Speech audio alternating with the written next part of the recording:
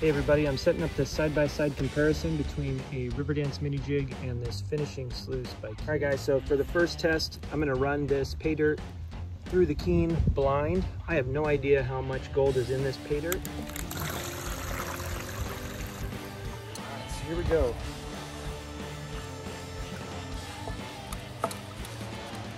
All right, I upped the angle a little bit and a lot more of the material's running down. So I was to the point where I really couldn't add any more because it was all still stuck in the feed tray portion of this little sleeve. All right, look at that. Look at the gold.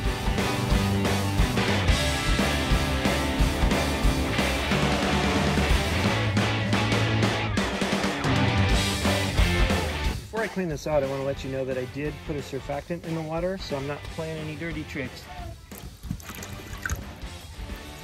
Here are the concentrates, what I'm going to call the concentrates from the miniature sluice box or the finishing sluice. This is everything that did not get rejected.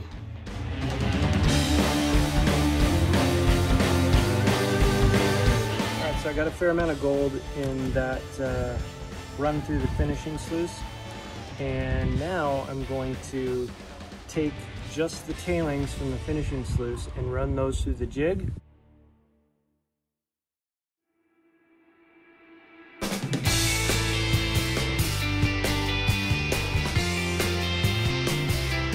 Concentrates from the Riverdance mini jig, and uh-oh, Keen, I can see a piece of gold already right there in my shadow. Some gold in the tailings, and now we're going to take all of it combined again and run it through the Riverdance mini jig